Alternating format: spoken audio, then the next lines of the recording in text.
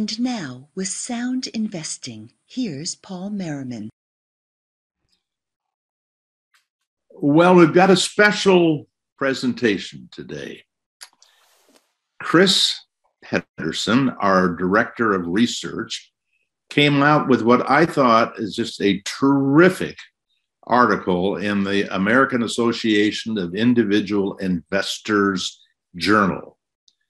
And I'm not the only one who thought it was terrific, because they chose to put the title of that article middle of the page in as big a letters as you could possibly get. And that title, it's long. I love it because I love titles that make me think that something's possible without breaking a leg. So double your lifetime purchasing power in 20 minutes. Double your lifetime purchasing power in 20 minutes. That's a big statement. I've used 101 decisions to change your financial future. The difference in my case is I don't make any claim that it's going to be better. I just hope it'll be better. But I think what's in this article, Chris, is about a better future for a whole bunch of investors. So I know you've got some PowerPoints. I would love to see them. I'm going to try to be mostly a listener, but I've seen the PowerPoints. I've got a few questions. I've read the article a couple times. It's one of those articles. There's so much in it that I think it takes a couple of reads to get everything from it. And we, by the way, are going to have a link to the AAII website where you will be able to get it. You'll have to give them your email address, but we've tested this, and it turns out that when you click under journal, and then you'll see the October journal, and we'll take you there with a link so that all you'll have to do is type your name in, your email address. So, Chris, get us started here. Tell us where did this article come from, and really, are you serious? It's 20 minutes, or is this just to get my attention? I am serious. It's 20 minutes, and I wrote it. I wrote it a year and a half ago, and it took until this year actually to finish it and publish it. And I wanted to publish it in the fall because I think that it really pertains to people who are doing open enrollment, especially if they have an employer-provided 401k program.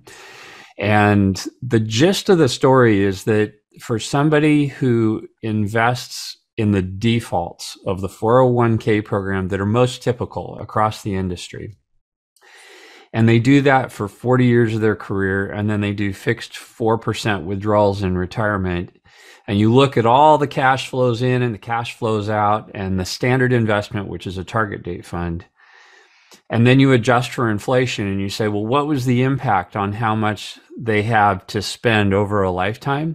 Mm-hmm.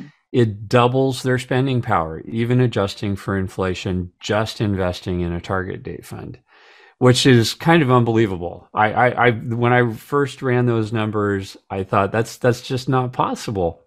And so I wanted to explain the story and explain how people might even do a little bit better.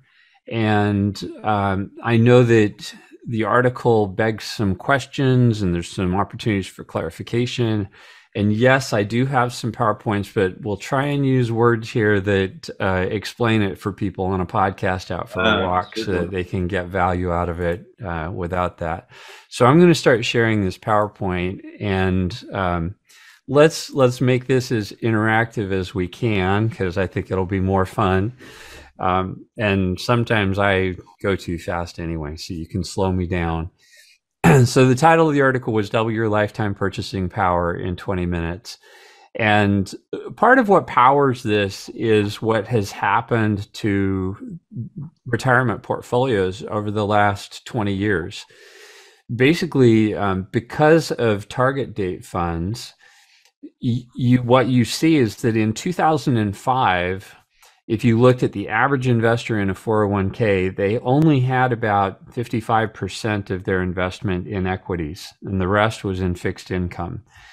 And we know that for a young investor, it makes sense that they can take more risk because they have more time for compounding to work for them and more time to work. But I think the truth is most 25-year-olds signing up for a retirement plan they're not educated about investing. We don't do that very well in school. And so they want to be diversified, and they look at all these choices and they say, well, I'll take a little of this and a little of this and a little of this and a little of this, and I'll be diversified. And what they don't realize is that by holding a high percentage in bonds, that's going to reduce their long-term likelihood of success because it reduces their potential return substantially. So with the introduction of target date funds, people get defaulted into something that is more appropriate.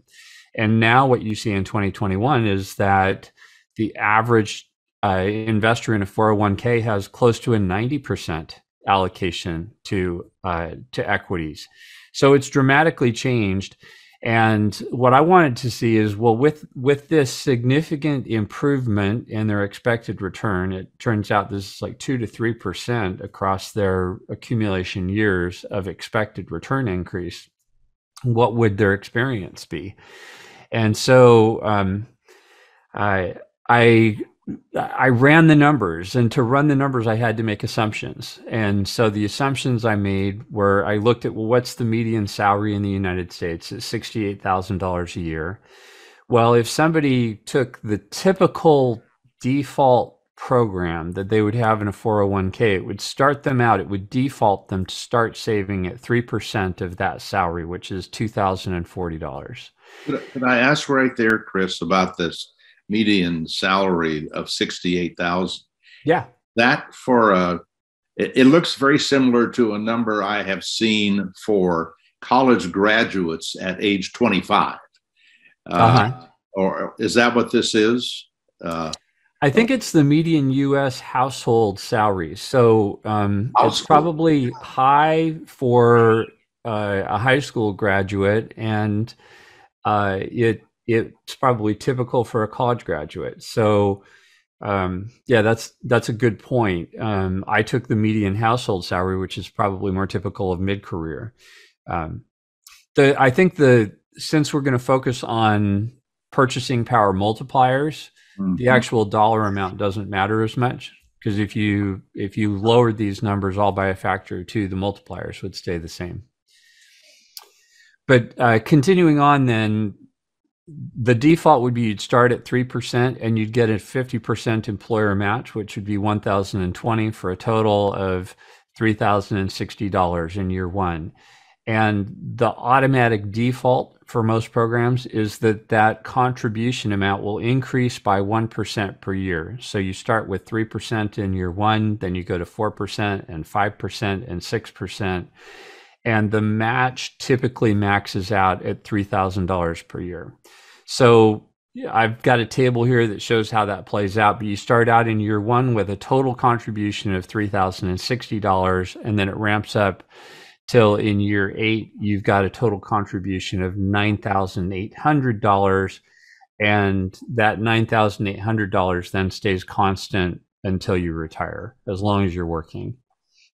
Now, you have mentioned this several times now, that this is the most common automatic 401k combination of how much, where they put you, I guess, and how much they're going to put in. Did you actually see a number of how many plans have this built in, or is it just generally known that this is the most common default automatic 401k setting? I took this there's a Vanguard report called How America Saves that they publish, and I took this out of the most recent Vanguard report. And so these were the most common, and I would say that this is probably about half of people who have an employer match 401k plan would see this sort of experience. Some people might see something a little bit better, a little bit worse. Some people won't have a default. Some people might have to make all these choices on their own. But I thought if I'm modeling something, I'll just pick the one that is the most common. Yeah. So what happens if you follow this plan? That's kind of the next question. And you ask a question. I'm going to follow up on the next page with, well, if we didn't inflation adjust it, what does it look like? I wanted to look at the real purchasing power. I wanted to look at the inflation adjusted dollars, and I'll show you why in a second. But the reason I wanted to look at the inflation adjusted dollars is that I want to know how much your purchasing power changes.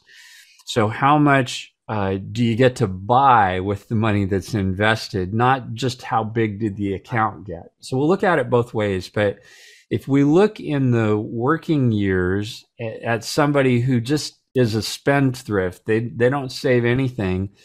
They basically have the dollars they made to spend. You get your dollars, you spend some of it on taxes. That is a spend. You spend it on taxes. It may not be a choice, but you spend it. And then you get the rest. So the baseline assumption would be you spend everything you made. And that would be a lifetime purchasing power multiplier of 1. You made a certain amount of money and you spent it all. So you got a lifetime purchasing power of 1. But if you look at somebody who saves this roughly 10% into a target date fund, so that's the top of this bar, and you look at how much it grows to in inflation adjusted purchasing power, it grows to more purchasing power than the total money that was made in the working years. And about half of it gets spent in retirement, about half of it gets passed on to heirs. And that's the median amount. So some people see a little more, some people see a little bit less. But that's an amazing truth. Now, you ask the question, well, what would have happened if we just looked at this in nominal terms, just the account balances? So I did that. And you'll see why I don't want to look at these numbers this way. Basically, what it says is that the amount you get to spend in retirement and the amount you pass on to heirs, if you don't adjust for inflation, is about 3 times the total amount you made while you were working. Now, if I was looking at these numbers, I'd say, wow, you're oversaving. It's like, that's ridiculous. I don't have any need to have 3 times as much money in retirement as I had while I was working. But you will actually need 3 times as much money because there's going to be inflation. And so that's why I don't look at it without adjusting for inflation. And the difference in the names for those two things, when we look at the dollars adjusted for inflation, that's a real return or a real balance. And when we look at it, including the inflation, but I'm not adjusting it back to today's dollars, that's nominal returns or nominal balances. So I know this was important to you, Paul. Did we address a question? I appreciate it. I do think it's important people get that. By the way, those people who did not save, and there are a lot of them. I don't remember the percentage, and I know there are reasons why people don't save, but they basically are counting on Social Security, and there are a lot of people who survive with Social Security. They're not going to have the kind of lifestyle, money-wise, certainly, that the people who save have, but no, I think that's terrific. Yeah, and I didn't include Social Security here, and it was one of the first comments somebody made on the article. And the biggest reason I didn't is it would be very complicated to figure it out because it depends a lot on how much you make. Somebody who makes more money will be helped less by Social Security in retirement. Somebody who makes less money will be helped more by Social Security in retirement. It will help everyone. It's not that I don't appreciate the program. I think it's a good program to have a way to help increase the financial security of our older population. It's just, it would have made the analysis too complicated. Yeah. By the way, I have to note, if you think about what's what's going to happen in January, an 8% increase. Yeah. Social Security payments. How many people have ever had an 8% raise in their life? That is going to be a big deal. I know the dollars don't buy as much as they used to, but it's going to feel good. Yeah. Yeah. So I know this sounds too good to be true. And because of that, I did an analysis where I showed in the article how much your contributions are for every decade and how much the investment return is for every decade.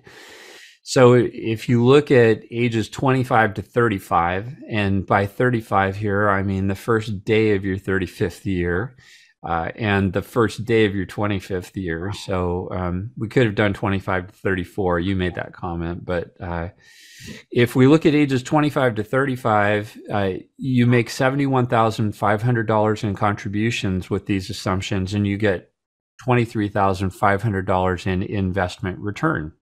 Not bad.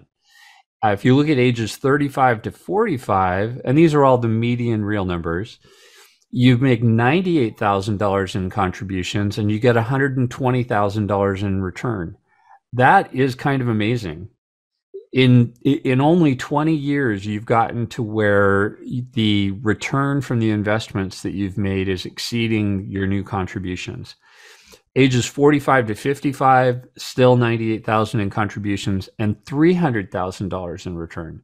Ages 55 to 65, $98,000 in contributions and $435,000 in return. So by the time you're approaching retirement, your returns are greatly exceeding your contributions.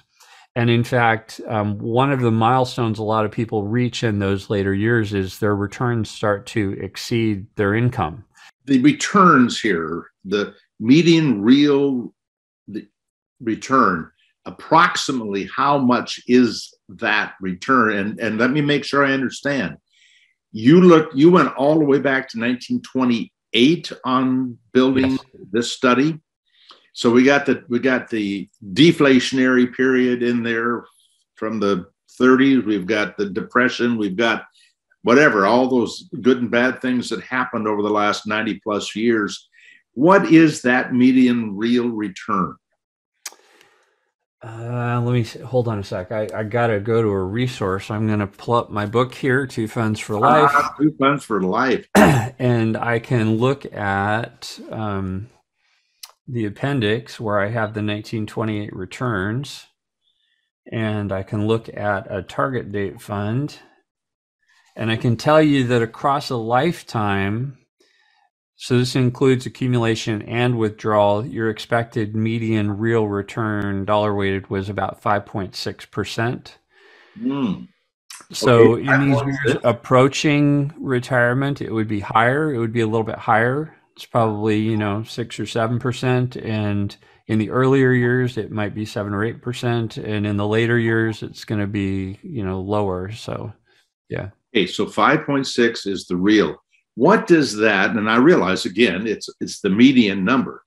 What does that then convert to nominal? Because I've been 9.8%. 9.8. 9.8. Yeah, this was going back to 1928. Yep. So what I've been telling people, and I've been giving them a number that's too low. I've been telling people that when you look at a lifetime of target date fund returns, this is during the accumulation period, it's about an 8% average return. What you're saying is it's closer, it's over 9. Well, keep in mind that that's a dollar weighted return across a lifetime with cash flow assumptions. So if you did a lump sum investment, you'd get a different answer. And I'm not sure whether the number you were using was lump sum. And the other thing is, going back to 1928 versus 1970, you'd get different answers. So, and that's in the book. We could pull that out, but I don't think that's a great thing. I'm sorry to take you off the subject. No, that's okay.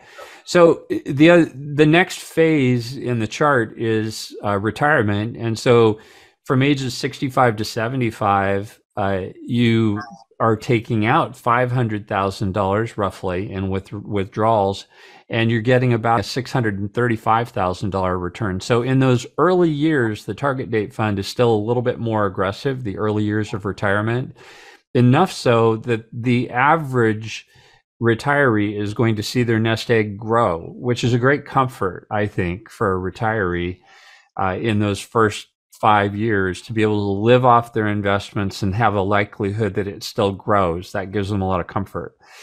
From 75 to 85 and 85 to 95, the investment returns and the withdrawals are approximately the same in the median real case. Yeah. And Chris, just to be sure, I understand the basis for all of this.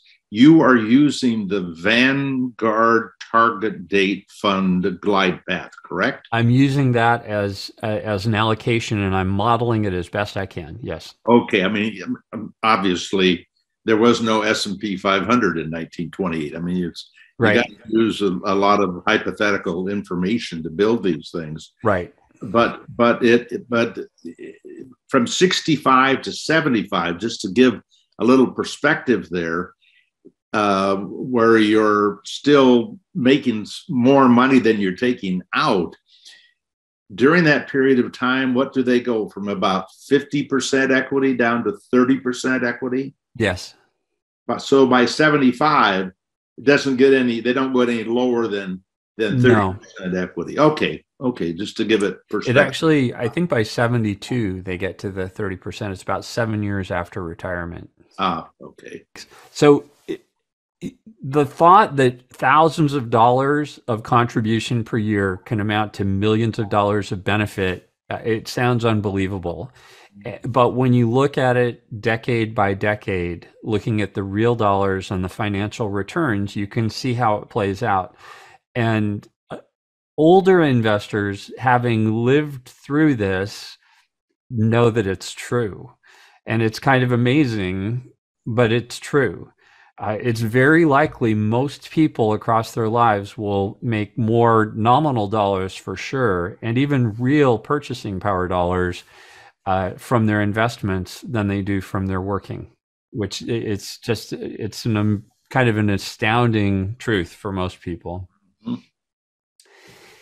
So the young investor details, I put them down on this chart, and then I figured out if you take the dollars you get in the real dollars you get in retirement and the real dollars you get in legacy that you pass on, and you divide that by the real dollars that you made in your working years, what is your lifetime purchasing power multiplier?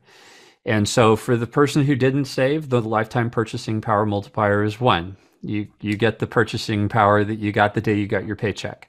For this typical 20-minute automatic sign-up plan, the median lifetime purchasing power multiplier is 2. The bad luck or 10th percentile lifetime purchasing power multiplier was 1.5. So there will be some people who don't double their money, but still 1.5 is a lot better than 1. And the best case scenario, or the 90th percentile, was 2.4. Now we can improve on this, and that's what we'll talk about next, because target date funds have flaws. But yeah, go ahead, Paul. I want people to know this is right out of the article, so that yes, if this is right out of the article. See this, they can.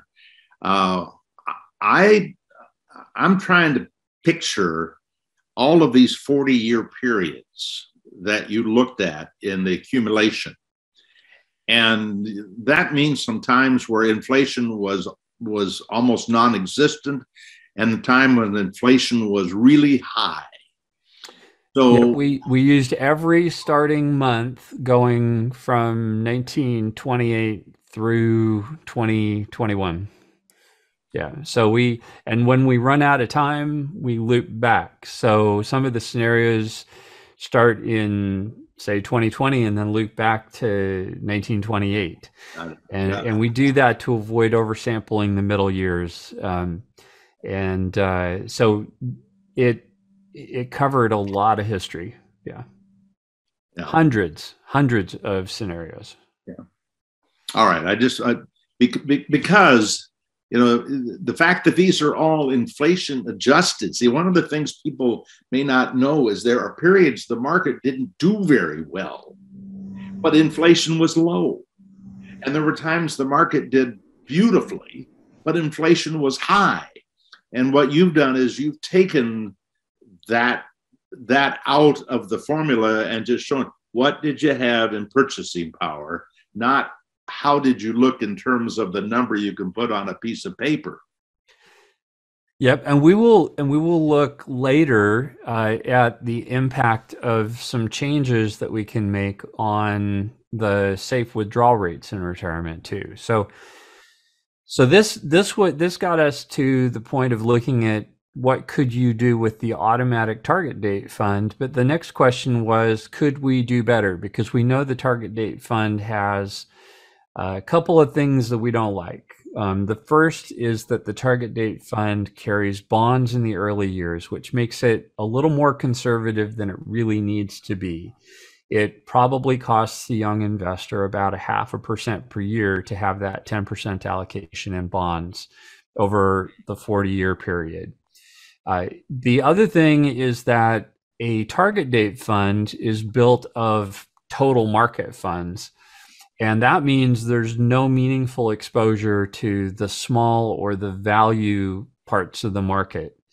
Now, before I go ahead, like how can that be? It owns the small and the value parts of the market. Well, the small part of the market it owns is offset by the large part of the market it owns.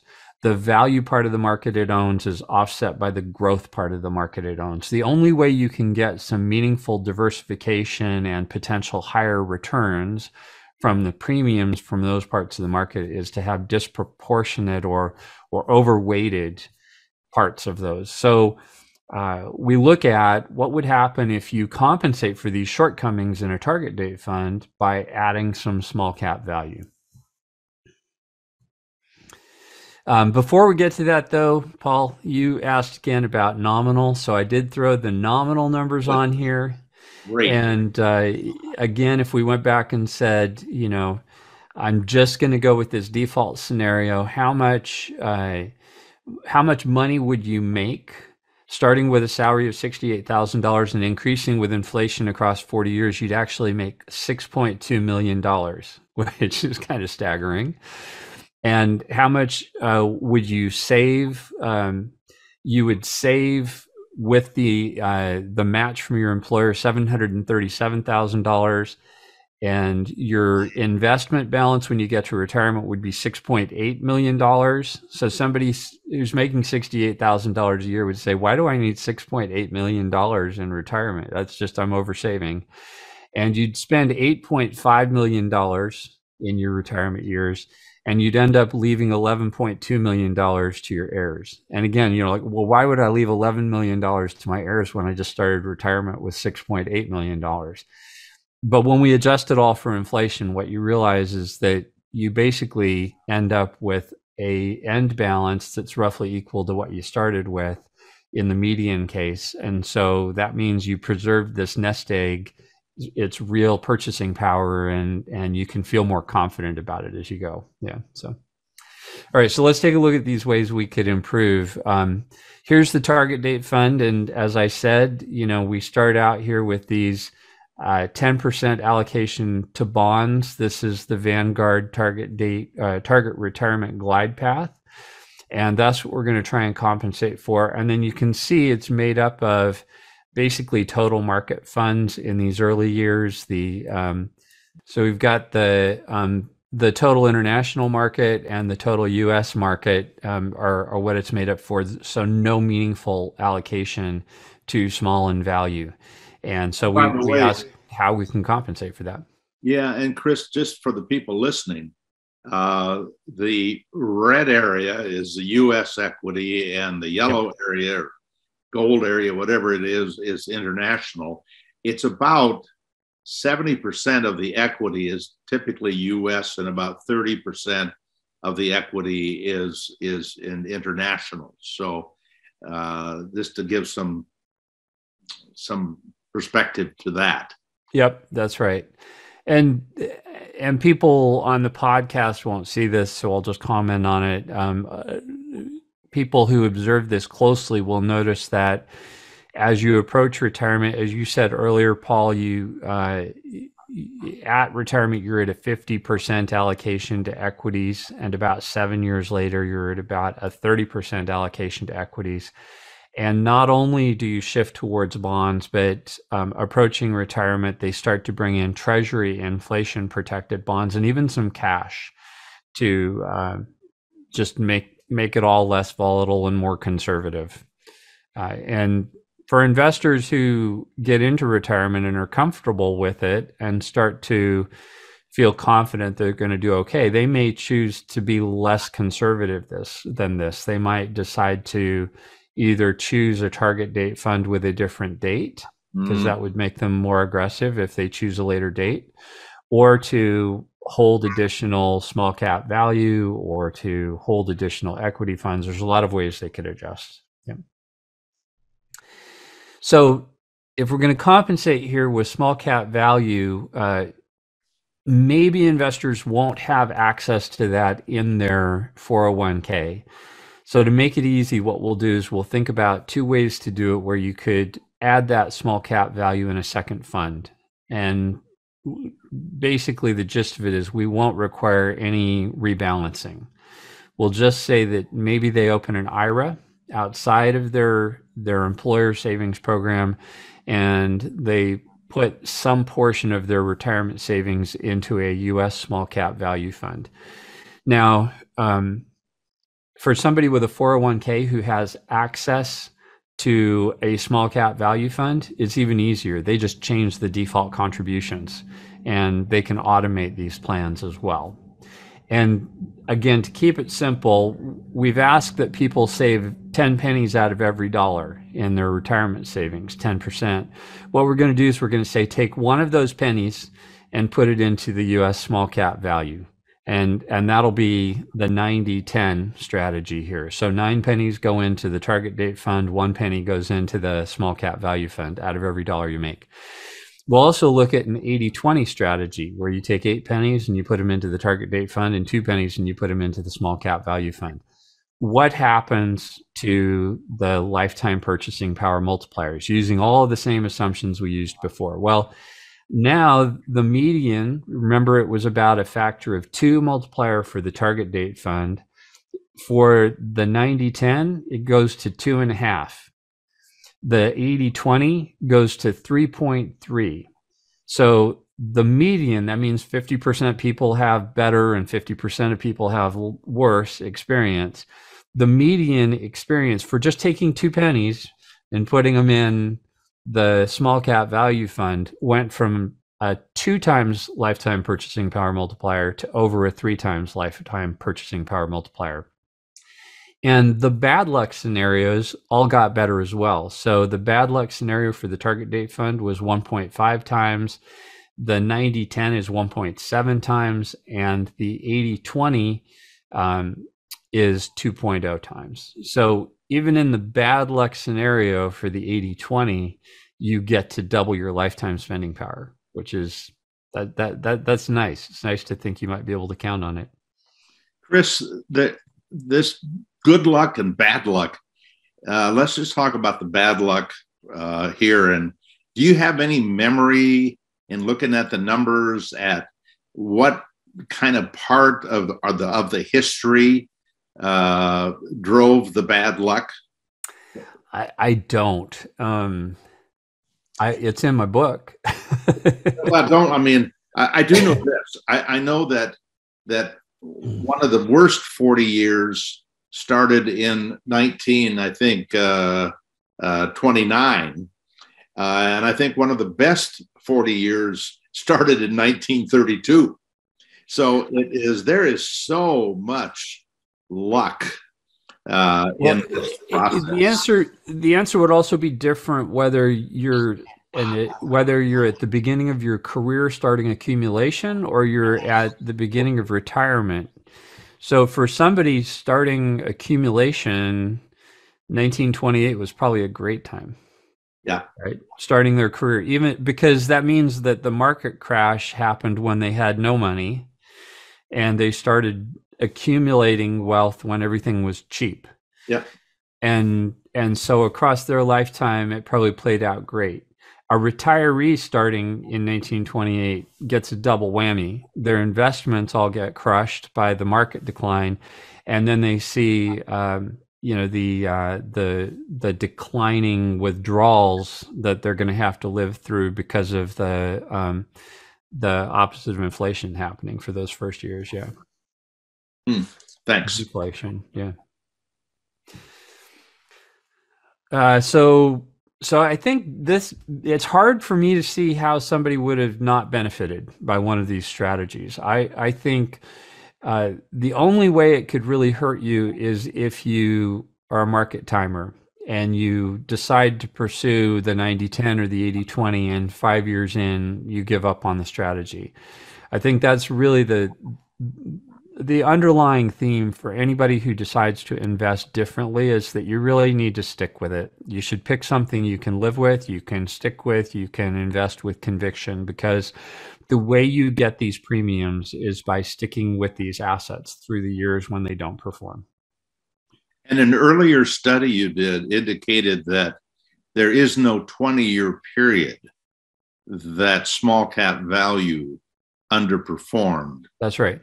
The total market. But 20 years is a long time. Yeah. Yeah, it's a very long time. One of the things I think that helps a young investor, though, is that because of the cash flows, it's really hard for them to know exactly what's happening. Yeah. and that's actually a good thing. You've said before that a lot of times a young investor won't know how bad the market is down because they're seeing these new contributions come in and pull it up. Yeah. All right. So I know that in the AAII and also in our podcast audience, not everybody is a young investor. So I wanted to look at what would happen if you took somebody who was age 50 and had never saved a penny. Can we save them? and I went super aggressive and I said, this is somebody who at age 50 gets religion, and they decide that they're going to maximize what they can with their catch-up contributions and everything, and they're going to invest $26,000 a year, including the employer match. So the assumption of a $68,000 salary and a $26,000 a year savings rate for somebody who hasn't saved at all to this point, I'm sure is not realistic. But I still wanted to know, if they got religion and they decided to do everything in their power, would it make the difference? Would it catch them up? And so I modeled this for somebody who retires at age 70. They even work a little bit longer. So instead of retiring at age 65, they retire at age 70, and then they have 25 years instead of 30 years of retirement at a 4% withdrawal rate. And this late start investor doesn't see lifetime purchasing power multipliers that are nearly as big. And they also don't see median withdrawals that are as high. The median withdrawals for the previous scenario were about $48,000 a year. That was the inflation adjusted amount. This late start investor only sees withdrawals of $36,000 a year using that 4% assumption. So that might be a little bit tight. It might be tough for somebody. And their lifetime purchasing power multiplier is only 1.5 times. Now, that's still a lot better than not saving and not starting at the age of 50. But it's not nearly as good. And the reason is there just aren't as many years for the compounding to work for them, or as many dollars for the compounding to work on. So I think the strategy still helps. Now, if we look at what happens for somebody who is a late starter, who does that 90-10 strategy and puts 10% in small cap value, they increase their median real retirement spend dollars to $39,000 from $36,000. So that's good. And their median lifetime purchasing power multiplier went up to 1.6. And for somebody who did the 80-20, they almost get up to that 2 times multiplier. they're at 1.9, and their median real retirement spending dollars went to 41,000. So again, it's just really hard to make up the difference when you start late, but it's a heck of a lot better to start late and do this than to start late and then just rely on Social Security or charity. Yeah. Did you have any questions on this one, Paul, or anything that I went over too fast? No, it is. I think of all the people I can't think of all of them, but many people I spoke with who were in this predicament. And it is so tough, because when you haven't been an investor for all of those years, the first thing that happens is you tend to get excited about it when the market is up, not when the market is down. Yep. And what they need to do is to be excited about when the market is down. So there's certainly a lot of luck in this process, and of course the other thing that we don't know is that during that period of time that they do in starting late, that they do put money away. They do it during a period of time that inflation is low. That could happen. Then they retire, and inflation goes up. They've got a serious. Again, luck is a big part of what your life is going to be like, and the later you wait to start, the more luck plays a bigger and bigger part. Well, and luck also plays a role in our education as investors. There's people who invest in the stock market and 6 months later are down 30% and sell and then say, I'm never investing in the stock market again. Luck can teach us the wrong lessons. And, that's tough too. Yeah. Well, let's try and end on a more positive note. So I decided to look at somebody who has been a lifetime investor in a target date fund. So they've just followed this simple path and they've gotten to retirement. And then they consider these options in retirement. Like, would it make sense to invest 10% in small cap value or 20% in small cap value? Would it help them? And I also looked at these with withdrawals that I call nudge withdrawals. Just to keep it really simple, I have the investor take their 4% annual withdrawals increasing with inflation out of whichever fund is too big. So these strategies are pretty simple, like the 90-10. You expect to have 10% in the small cap value fund and 90% in the target date fund. Well, if the target date fund is 91%, when you go to take your withdrawal, you just take the 4% out of the target date fund and you let the small cap value ride. And then a year later, maybe the target date fund is 12% instead of it's 10. Well, you just take the 4% out of that. And over time, it just keeps nudging these back to the right allocation.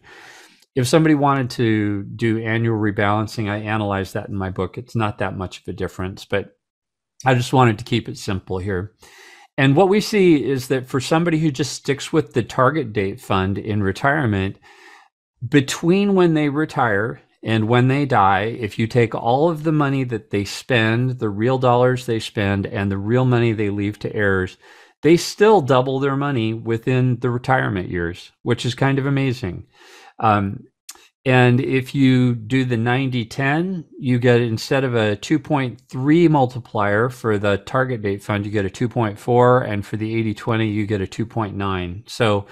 So it helps. But I think the more important thing for a retiree is, what does it do to the safe withdrawal rate? The target date fund in retirement, because it's so conservative, has a safe withdrawal rate of about 3.7%. This is going all the way back to 1928. The 90-10 strategy. Can you define what is the safe withdrawal rate? The safe withdrawal rate is the amount of money you could take out starting in year one and increasing with inflation every year, and not run out of money. So the safe withdrawal rate is based on the worst case scenario. What that says is that there was one time somewhere along the way between 1928 and the end of all the scenarios we analyzed, where if you calculated 3.7% of your nest egg in year one and started taking that as a withdrawal, increasing with inflation every year, you ran out of money. There was one time. It's the worst case.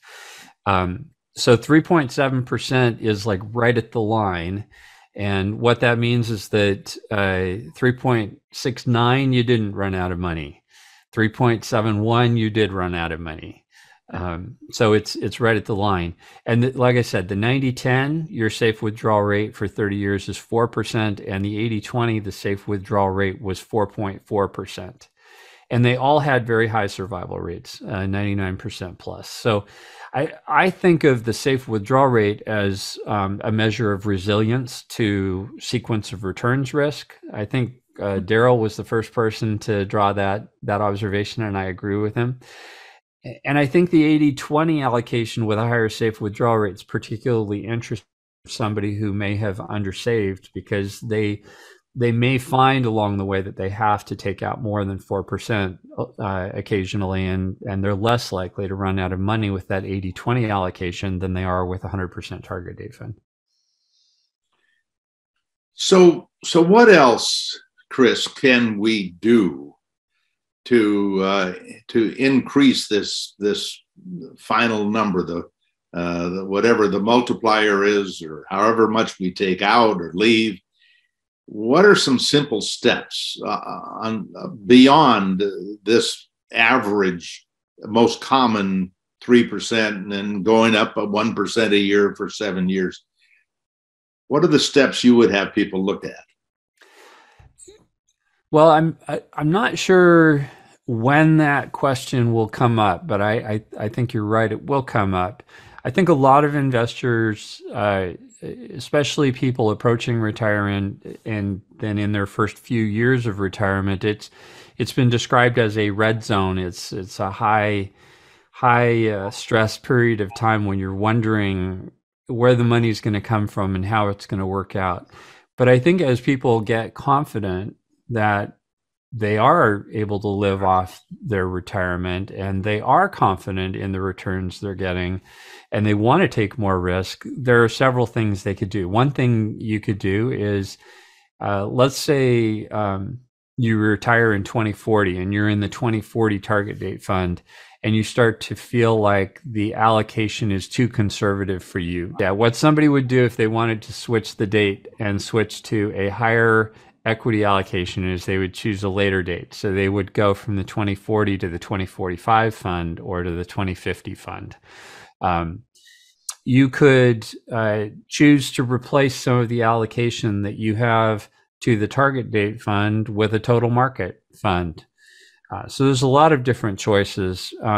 You could choose to manage your bond allocation on your own and just replace the target date fund with a total market fund and a total bond fund. A lot of different ways that people can go. And I believe as people do enter retirement and they get through that red zone and they become comfortable with it, they'll start to figure it out and they'll decide that they do want to do something different. And that's fine. Yeah.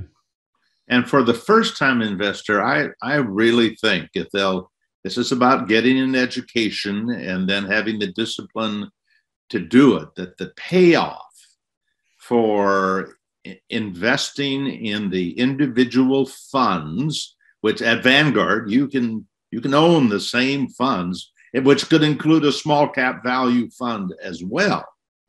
In some retirement 401k plans. And a lot of 401k plans have a self-directed feature where you could get access to a whole bunch more mutual funds and self-direct where you could possibly pick up a small cap value. But the idea would be, and Chris, you said it, that 10% fixed income that's from age, let's say 20 to 40 at Vanguard, you get rid of that bond for the first 20 years. You don't need a bond. In fact, bonds hurt your return more than likely over the first 20 years. And then at age 40, if you want to move that money then into a target date fund, you can do that. But I think you'll be way ahead if you get rid of those bonds. Now, I also think that if you do this from age 20 to 40, guess what? You've gotten an education. And it may be that you will be able to address the glide path on your own and have a mix of equity asset classes that will serve you better for the rest of your life. So there are some relatively easy things that people could do to do better. But I think just these basics that you've presented are pretty doggone powerful, Chris. And I know when I say thank you to you for all this work that you do, and it is all on a volunteer basis. I know how many people are appreciative of that. And here's just one more example. So on behalf of all those folks out there, thank you very much for having done this. And your book is available at Amazon. And we don't give it away. People have to pay. It's like $18, or do you remember what it is, Chris? I wanted to say it was in $19.99 or something close to that. I'll double check it while we're talking here. And every penny that would have gone to Chris, if he wasn't a good guy, is being given to the foundation. So when you buy his book, you are actually helping the foundation further its goals. So yeah, the book is $9.95 in the Kindle copy and $19.95 in the paper copy. And all the proceeds go to the foundation. And I don't know, someday maybe we'll figure out a way to do a promotional giveaway, Paul, right? That'd be great. I love it. I think that would be fun to let people, even if it was just for a limited time, get the PDF for free. That would be awesome. That's great. Well, Chris, thanks. And we will be back. By the way, we will have that link to the article for people who want to see these tables that Chris has just shared on paper. And by the way, you can try for 1 month, I think, at AAII for $2. You can join and see what they've got. And I will tell you, if you did nothing more than read the rest of the articles that Chris has done there at AAII, I think you'd find them helpful. We've done, Rich Buck and I have done a number of articles there, and I really respect their attempt to educate investors, although they get into some areas that we don't, like individual stocks and that type of thing. But generally, there's some great planning information, great asset allocation information. We have lots of friends like Craig Israelson writes there very often. Terrific work. So, all right, thanks. And we'll see you soon. Paul Merriman with Sound Investing. Sound Investing, soundinvesting.com, and paulmerriman.com are produced and exclusively owned by Paul Merriman, who is solely responsible for their content. For more information, free articles, mutual fund recommendations, and more, visit paulmerriman.com.